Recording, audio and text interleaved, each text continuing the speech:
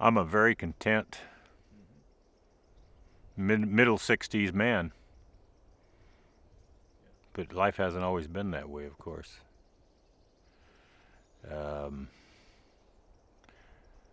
My mother apologized to me probably when I was in my late 40s.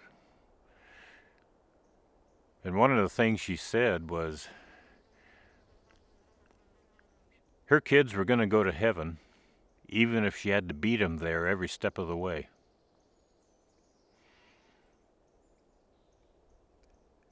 For some reason, I'm still not there. But, yeah. So growing up in that was probably, well, in fact, I know it set me up for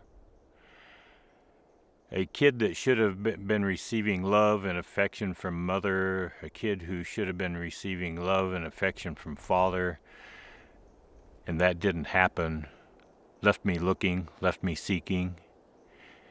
And when any attention came at all, I was there, I was vulnerable.